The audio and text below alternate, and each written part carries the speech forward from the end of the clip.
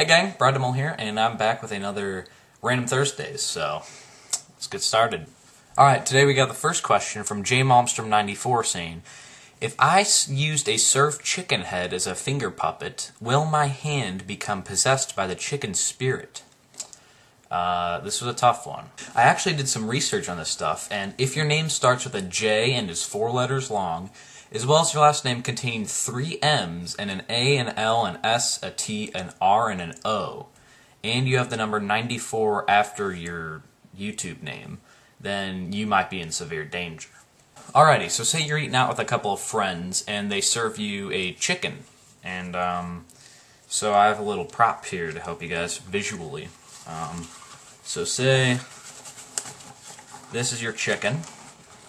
Oh crap, what the?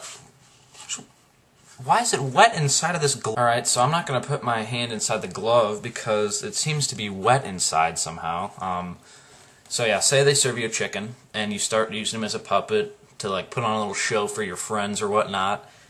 This is what it'll do. The large intestine of the chicken will grasp your wrist, and it will convert you to chickenism, which is a rare disease involving you being possessed. And that means you'll be experiencing various balks. You'll balk like a chicken at random times throughout the day, and you may suffer from uncontrollable insomnia. But besides that, I think you're good to go. Yeah, so next topic.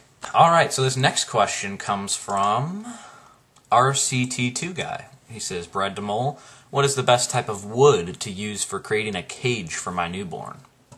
So I came up with a few ideas for you. One, you could go with this. I mean, you don't even have to use wood. You could just go to like school and like once everyone's done at the lunchroom, just jack a milk crate and then just like put it down a corner of a room and just like throw a baby in there, put a little like roof on it and bungee cord it to the ground so it can't escape.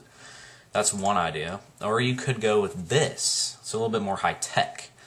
It's like a hammock, but there's a little wooden boat under this, and you're gonna want to use birch wood for this, and you must have a chainsaw, and you must be pretty well like suited for the wood cutting environment.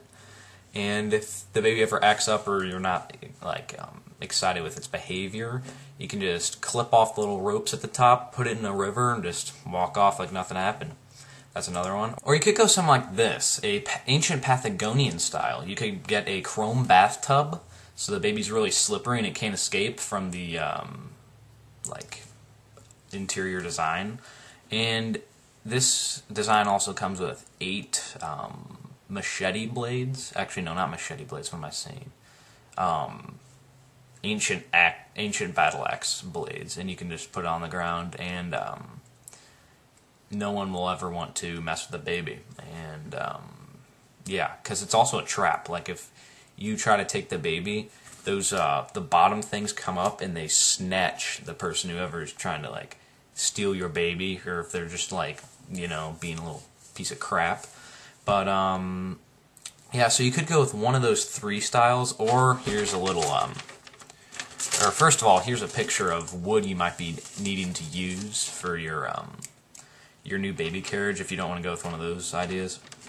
But here, hold on a second. I made a little paper scale model of what you can do to help you out.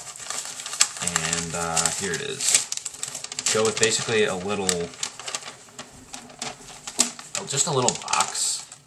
But you obviously cut off some of the corners and stuff, but make a little box. The bottom face, the face that the baby will be sitting in, you're going to want to use that second piece of wood that you see on the screen, the dark piece, because it's more durable.